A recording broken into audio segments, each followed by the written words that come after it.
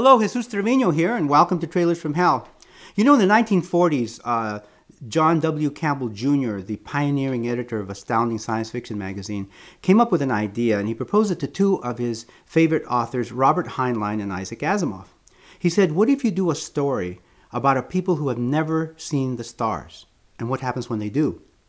Well, Robert Heinlein came back with Starship, a multi-generational saga of this starship where the people have forgotten where they're going. And it isn't until someone discovers the bridge of the starship and opens up the windows that they see stars for the first time.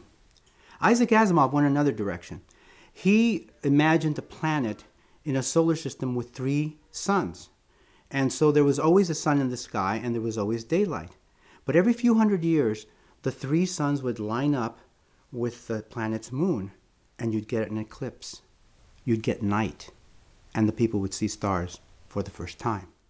Fast forward 60 years to the year 2000, and today's Trailer from Hell, David Towie's Pitch Black. They say most of your brain shuts down in cryosleep, all but the animal side.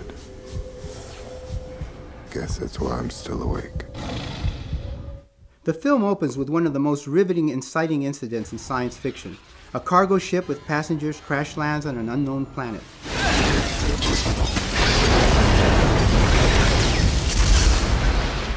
The survivors of the crash find themselves on a planet revolving around 3 suns, with a scary escaped convict on the loose. Yep, this is the role that launched Vin Diesel's acting career. If the man is gone, he's gone. Why should he bother us? Maybe to take what you got.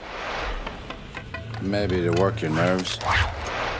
Is he really that dangerous? Only around humans.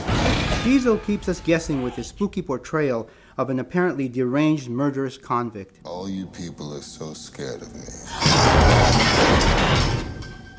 But it ain't me you gotta worry about now. Whatever it is, it got Zeke and it nearly got me. Get it off me! They seem to stick to darkness. So if we stick to daylight, we should be all right. Yeah, but not to worry. The flying monsters can't stand daylight. No problem unless... Oops. Well, there is that eclipse we talked about. A total eclipse. Alone in the dark on a planet with ravenous flying monsters. Not really where you want to be. We're gonna lose everybody out here.